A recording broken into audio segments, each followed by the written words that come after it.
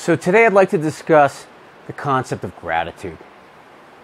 Now last week we had a discussion around self-actualization, and I defined self-actualization is the full acceptance of what is and the ability to navigate from that framework.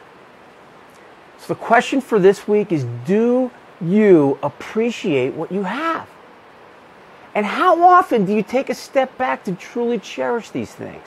I'm talking about family, your health, your home, and your job, especially for those of us that really appreciate what we do every day. Many times we take for granted that we're living in safety.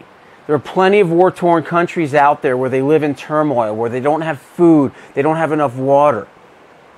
If you're living in the Western world, your lifestyle exceeds that of people that existed at any other time in history.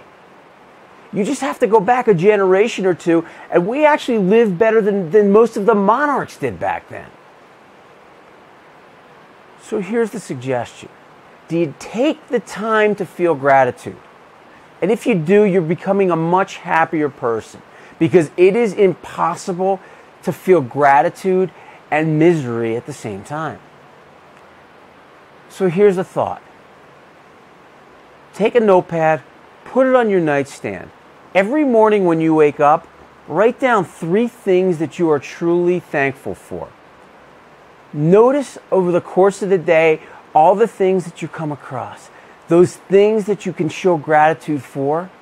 Make the mental notes, add those to your list, and your day will get better and better and better. And you will be taking a big step forward towards achieving self-actualization.